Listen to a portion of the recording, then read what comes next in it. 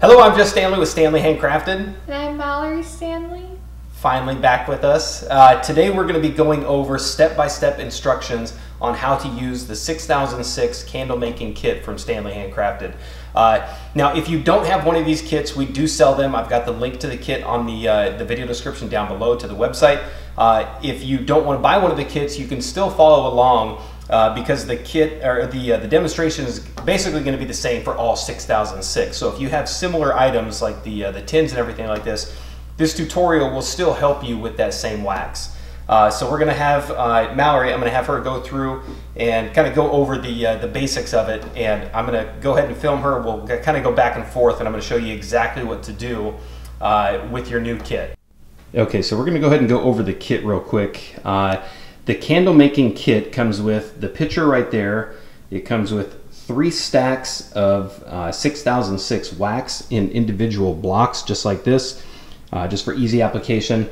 Every single kit is going to come labeled A through C, and every single package comes with 4 tins. You've got 2 8-ounce tins, 2 6-ounce tins. We've got wooden wicks and cotton wicks just to give you an idea of what both of them burn like. We've got tabs so that you can stick them to the bottom of the tins. We've got warning labels, and then we've also got wick holders to keep them in place, and a fragrance of your choice. And then every single one of these packages is exactly the same with a different fragrance of your choice. And of course, a thermometer and then a stirring utensil. So we're going to go ahead and grab package A. We're going to jump right into this. All right, the first thing you want to do is get a small saucepan and probably put maybe an inch or two of water in there just so that the pitcher can fit in there. And we're going to go ahead and turn this on to about medium heat. I put it right about on 6. You want it to heat up, but you don't want it to get too hot, so I usually put it to a medium or just a little above medium so that the wax can melt down kind of slowly.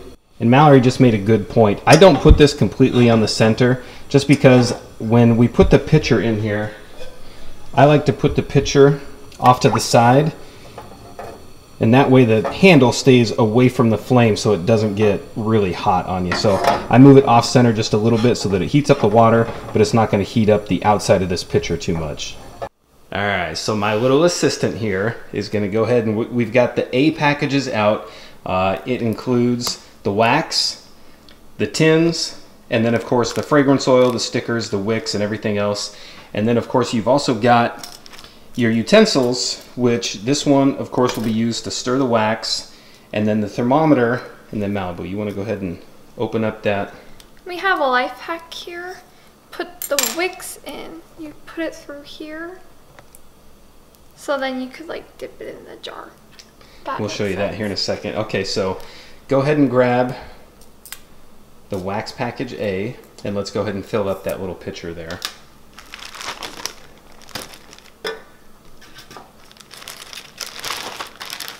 And you can put these in a few at a time if you want to, or you can put the whole thing in there, just depending on how you want to melt it down. But for this first batch, we're going to go ahead and use every single one of those blocks. All of them? Yep.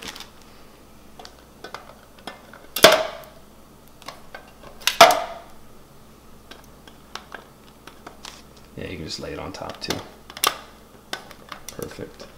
And let's go ahead and put that over into the double boiler.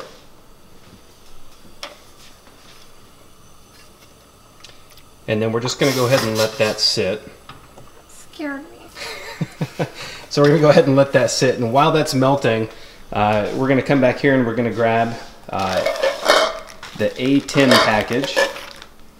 And you've got 2 6-ounce and 2 8-ounce. And then go ahead and open up the other package A. And for this one, we're going to go ahead and grab, just go ahead and pull everything out of there. And then go ahead and grab those warning stickers. And we're going to go ahead and take a sticker and put it. Now for these, go ahead and open the lids, baby girl. So for this one, you can either put the stickers on the underside of the lid right there, or if you want to, you can put it on the bottom. So you go ahead and put those wherever you want to. Perfect. like you've done this before. No, I haven't. You've done it multiple times.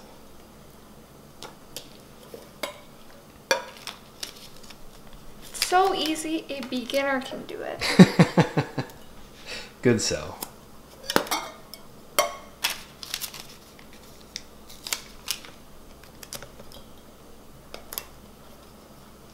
Okay, and then go ahead and flip all those back over and take the lids off.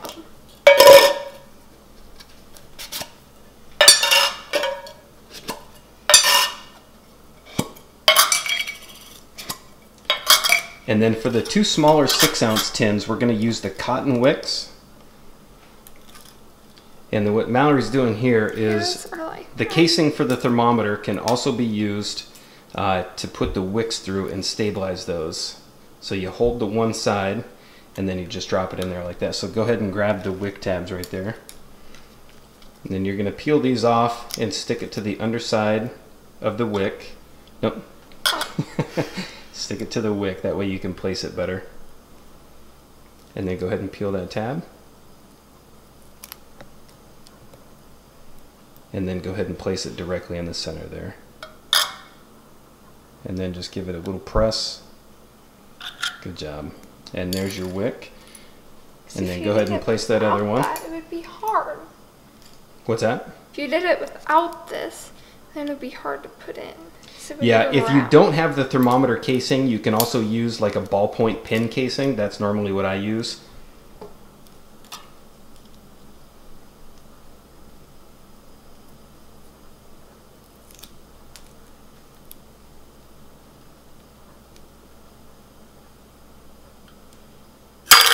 Nope.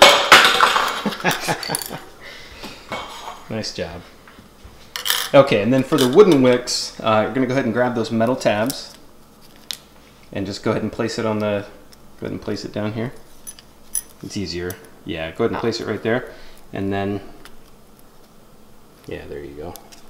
And the wooden wicks are even easier because they stand up straight. You don't need anything to kind of guide those in. And then we'll go ahead and grab the other two stick tabs.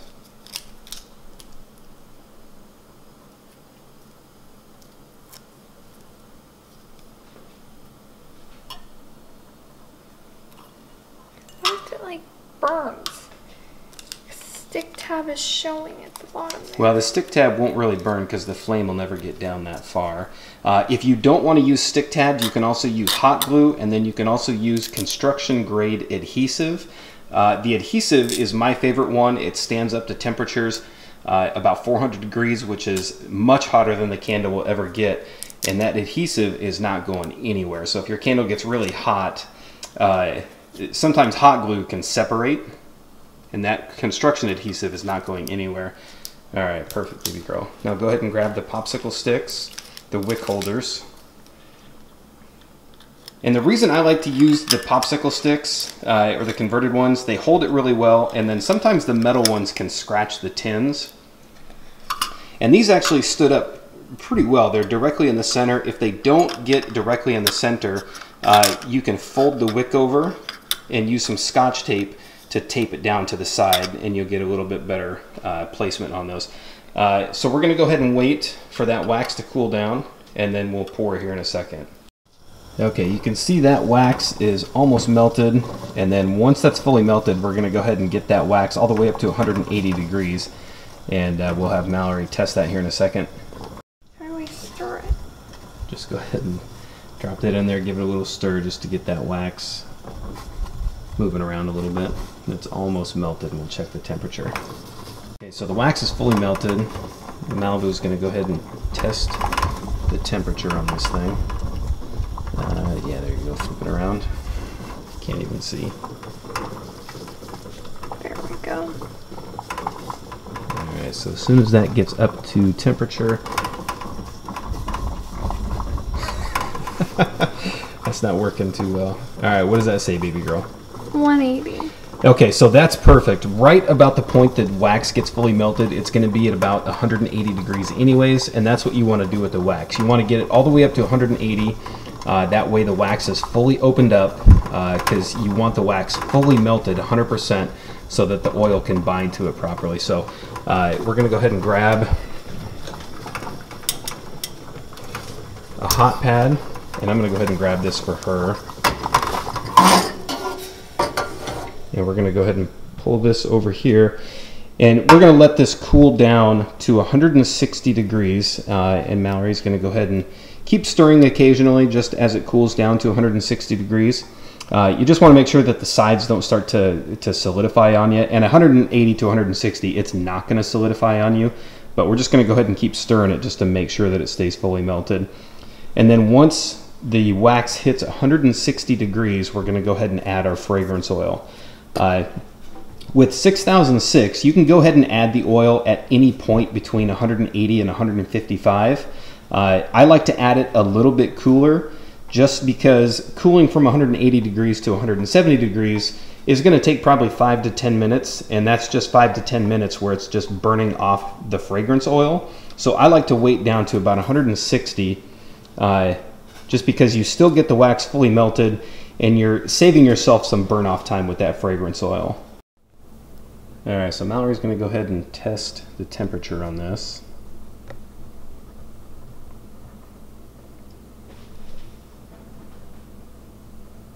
You can't see it too well on here, but that's right above 160. We just tested a second ago. All right, so we're going to go ahead and pull that. Okay, do you want to add your fragrance oil? 160. All right, so go ahead and open that up, and then you're going to stir as you add that. So grab the spatula, and you're going to stir and add the oil.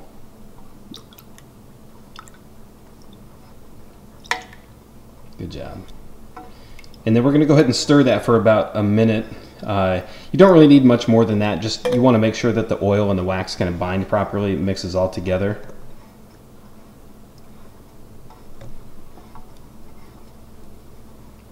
And then stir back around the opposite direction. There you go. Just so that it gets nice and mixed up. And each of these kits, the A package, B package, and C package, all come with approximately 1.3 ounces of fragrance oil. The 6006 holds 10%, which this is a little bit over. The 6006 holds about 10%. I go a little bit lower with my fragrance oil. We do about 1.3 in this one. Just because usually 10%, you're right at the border of getting the wax and the oil to seep out. So you definitely want to play with different oils. Sometimes it can hold the 1.6, sometimes the 1.3 is all it can hold. So the 1.3 is what we put in the kits just because it's almost a perfect amount every time.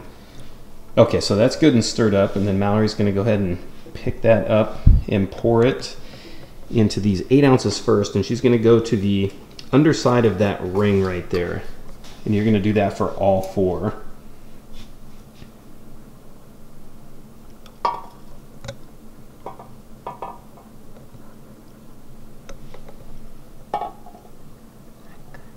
Perfect. And then of course you can pour these. It doesn't matter if they're exactly even because you're going to have some wax left over after pouring all these that you can go back through and kind of even them out. Oh,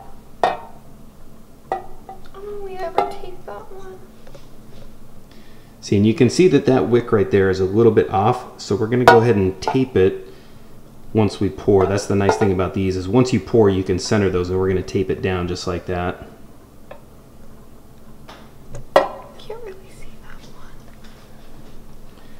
And then go ahead and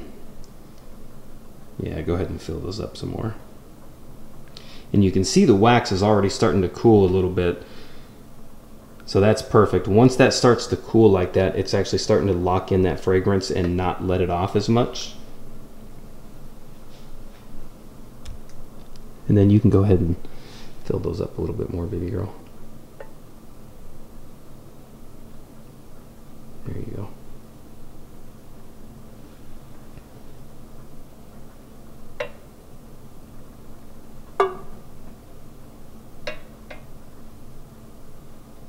Okay, and you probably will end up with a little bit extra wax. If you do have extra wax, you can go ahead and pour them into any kind of container.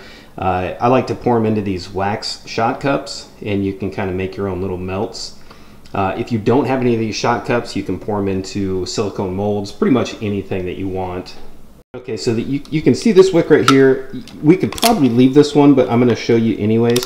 Now we're just going to grab some Scotch tape, and what you're going to want to do is just pull that wick a little tight, fold it over, and then go ahead and tape it down, and that'll stabilize it and keep it in the center. Alright, then we're going to go ahead and let these cool, and then we're going to go through and then I'm going to show you how to clean this stuff up for the next set. Now you can see the pitcher still has some leftover wax. One of the reasons I like to pour a little bit hotter is once you get done pouring these things, you can grab some paper towels and just wipe that out completely. If you don't want to wipe that out, that's a little bit more wax than I normally have in there. So I'm going to go ahead and put this back in the double boiler, and we're going to let that heat up and let that wax fully melt again, just because it's easier to wipe out. And then for the spatula right here, the easiest way to do this one will just wipe right down. Just go ahead and wipe that excess wax completely off. And then once you're done with that one and there's no wax on that, you can just use hot soapy water and clean the rest of that off. Okay, this thing is fully melted now. There's still a little bit of wax in there. If you do have excess, just go ahead. I'm going to go ahead and pour it into this just because I have it handy. And then once you get it completely done, just go ahead and wipe it out with paper towels.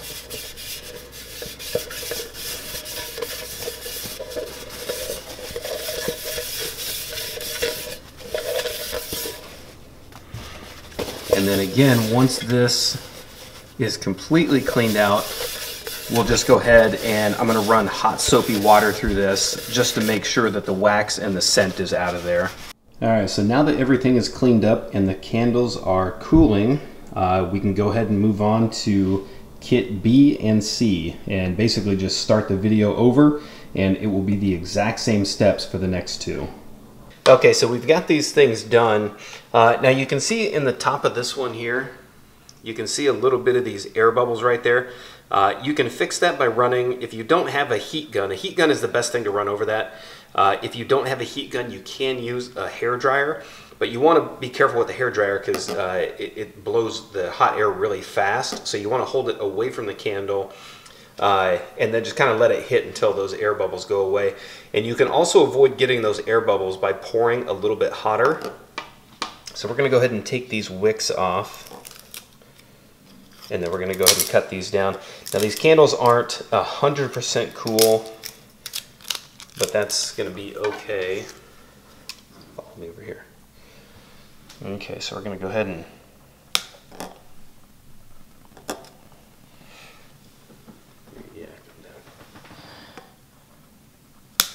you can see that wax is still, probably should wait a little bit, but I'm just going to go ahead and cut these down.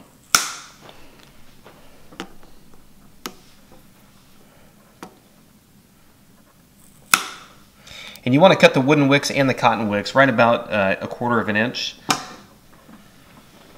Now, is that focused? And that's,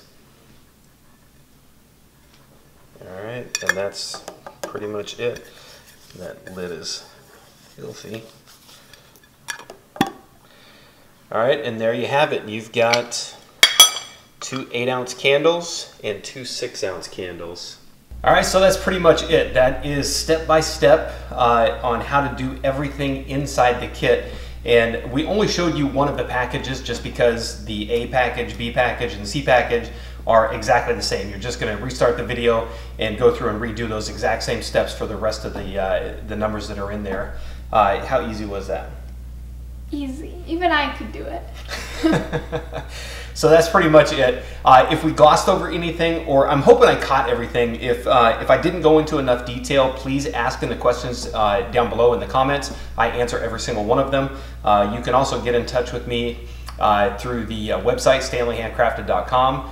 We do have the Facebook group, and I'll go ahead and post a link down to that in the video description down below. And then of course you can get in touch with us through Instagram, Snapchat, Facebook, the website, pretty much anything like that. If you like the video, please give it a thumbs up. If you'd like to go ahead and purchase one of these kits, we have the link in the video description down below. So go ahead and buy one of the kits and then come back and watch the video again. And thank you for watching.